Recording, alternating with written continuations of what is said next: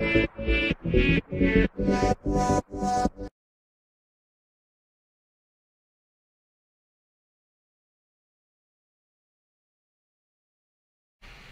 everyone, and welcome back to another PrizeCP Roblox Studio tutorial.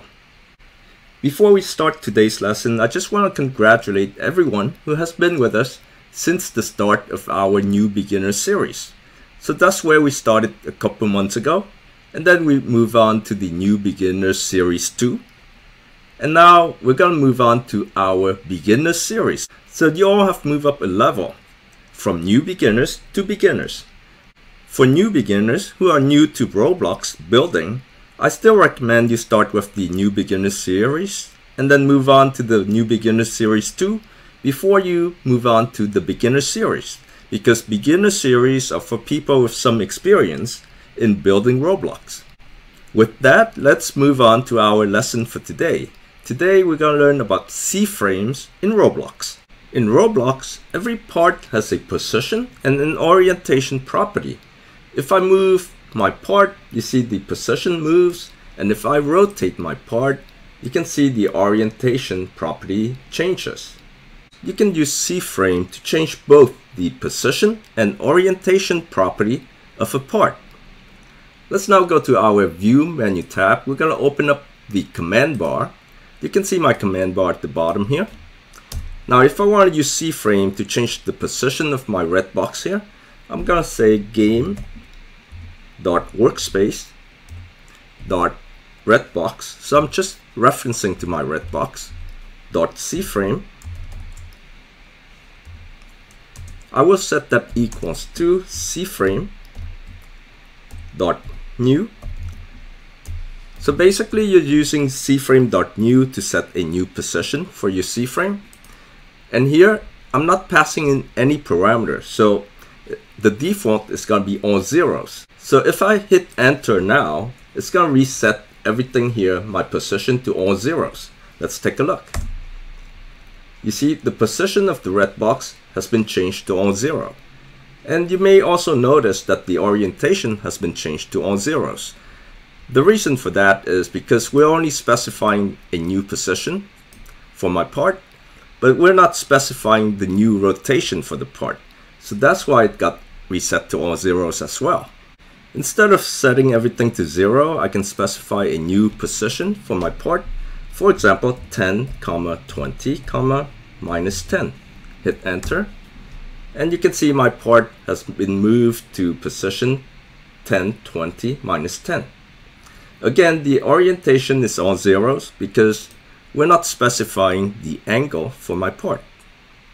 The CFrame.new only specify the new position for the part.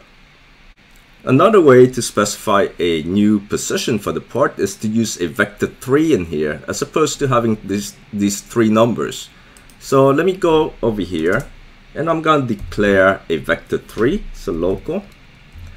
I'll just call it v3 for vector 3 equals to vector 3 dot new, and then I'll put in the numbers in here, for example 20, 30, 10. And instead of these three numbers in here, I'm going to replace them with a vector 3, which is my v3 variable that I've declared over here. Let's now hit enter, and I expect this position here to change to 20, 30, and 10. Let's take a look. And there it goes, 20, 30, 10. Again, orientation is all zero. To offset the current position of a part, for example, right now, let me just remove my vector 3 here. So for example, my current position of the part right now is 20, 30, 10. If I want to offset that by minus 10 for each of those components, I can do this. I can say game.workspace.redbox.cframe equals to CFrame.new, and I'm going to give it the current position of my red box, which is game.workspace.redbox dot position. This is going to give me the current position of the red box. Now I'm going to offset it by -10 in each direction. So I'm going to say plus a vector 3 dot new, and I'm going to give it -10 in each direction. -10, comma, -10, comma, -10. So once I hit enter, I expect to see the position to be 10, 20, and 0. Let's take a look. And there it is, the position has been changed to 10, 20, 0. CFrame.new is going to give you a new position. On the other hand, if you want to change the angle of the box, for example, my box right now has no angle. Everything is 0 for the orientation. If I want to change the orientation property of this box, I'm going to use CFrame.Angles. So let's go here and we're going to change this to CFrame.Angles. Just keep in mind here that the orientation property, these numbers are in degrees. So there's 360 degrees to make a full circle, and 360 degrees is equal to 2 pi radians. To use CFrame.Angles, you need to use radians, not degrees. So if you are more familiar with degrees, you can use a conversion, math.rad.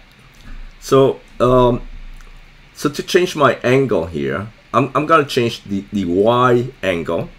I'm going to specify 0 for the X angle. And for the Y angle, I want it to be 90 degrees.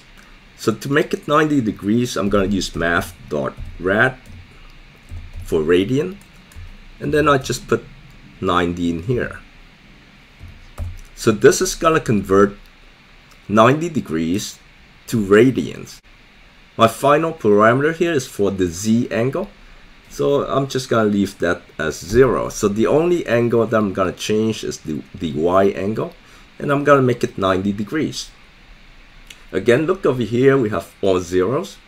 But if I go and hit enter now, you can see the orientation property has been changed to 0, 90, 0. One thing to keep in mind here, since we're changing the angle of the C-frame, but we're not specifying the position, so our position got reset to 0 here. Next, I just want to show you how all this works inside a script. So let's go to service script service, and we're going to add a script. Just enter the following lines. And again, everything that we did inside the command bar, you can put them directly into the script. What I have here is I'm declaring my red box up here, and then I'm waiting for 10 seconds. Then I have a for loop that goes from 1 to 100. For each iteration, it's going to get the current position of the box, and it's going to add 1 to each of those components. And it's going to do this for 100 times. And then it's going to wait for 3 seconds. Then it's going to start the rotation. For my rotation, basically I'm starting at 10 degrees. And I'm converting that 10 degrees to radians using math.radian. And each iteration is going to increase the angle by 10 degrees until it reaches 360 degrees, which is a full circle. Alright, let's play and take a look. You may have seen something similar in our prior 2 tutorials, but in this tutorial we're doing it using CFrame. So we're starting at position 0, 0, 0, and the box is going to start to move. There it goes. It's going to go 100 steps, and then it's going to come back. It's going to come back to position 0, 0, 0, because once we start to rotate, it resets the position to 0, 0, 0. And there it is. It has come back to position 0, 0, 0 when it's rotating.